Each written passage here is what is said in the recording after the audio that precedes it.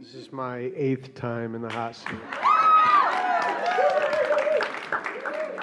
So really quickly, I've only heard you say when you're meeting your lover or your soulmate, you'll know and the other person will know and you'll both be licking each other's faces. But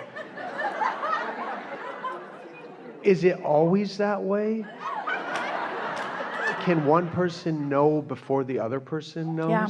Yes, you could be more in the receptive mode and your alignment could be so sophisticated or established that you're just following the impulses, and so your inner being is providing rendezvous before the other is in recognition of it. But usually both realize simultaneously. Usually it is a rendezvous where you both feel your connection, especially at the level of deliberate creation that you are talking about.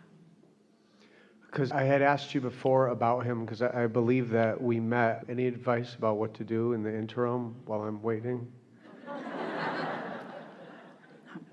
Get on a different subject. Okay. Get on a different subject, because the work is already done. The vortex is already established. What you want is already underway. The conversation that we had earlier about being in that place where you're enjoying that movement from where you are to what you are desiring, you're enjoying that process so much that you're even willing to not jump into anything too fast, because this process is so delightful. And if this process doesn't feel delightful, if it feels urgent, or if you feel like something's really missing until that clicks into place, then that is an indication that your vibration isn't in the place that you really want it to be. Sometimes you meet those people and you have really strong desire to be with them, and they have no desire whatsoever to be with you.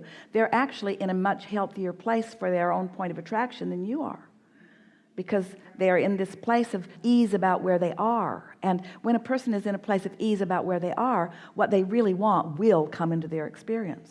And so what you really want to do is, this is the powerful quote statement that we would like to come out of this discussion. You want to take the urgency out of your desires. Nothing's urgent. And when you think about it, if it's a sure thing, then it isn't urgent, is it? And so if you knew that what you want is a sure thing, would you feel like you need to rush to it so fast? And isn't the urgency sort of shortage consciousness oriented? Like, if I don't hurry and get there, I won't have enough time, or it'll go away, or I'll miss it. You can feel the offness in all of that. We know you've been hearing, enjoy the journey, enjoy the journey, enjoy the journey. And you really don't want to hear that anymore, because you want the journey to be over and you want to be to where you want to be. But we want you to enjoy the journey, because we want you to realize that it's a never-ending journey. It's a never-ending journey full of all kinds of surprises and delighting experiences. So we want you to just not need for something to be different in order for you to feel good. We want you to feel good as things are. Find a way to make it okay where you are. Find a way to make what is right now not only okay, but really okay with you. And then when you're there, because earlier we said to someone, and we're going to say the same thing to you, your vortex relationship is reaching for someone different than you are right now. So neither one of you have rendezvoused there yet.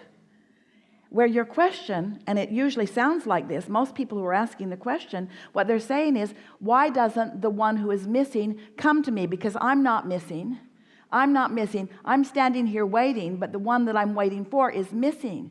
We want to sort of blow your mind open a little bit with this. You're missing too. You're not your vortex version. And so you're demanding a vortex version of your partner, but you're not the vortex version of you who's going to meet your partner. And because you know so much, the wrong one can't rendezvous with you. Don't you like knowing that? That was really big. So what you want to say is, because I'm not there, don't get there before I do. Well, a lot of times your partners are there and you're not there. Your partners are there and you're not there. Sometimes you're there and your partner's not there, but your partner's there and you're not there. Your partner's there and you're not there. Why are you not there? Because you're looking for your partner in a conditional way rather than in an unconditional way. This was really, really, really the best relationship conversation we've ever experienced. Good time for a segment of refreshment.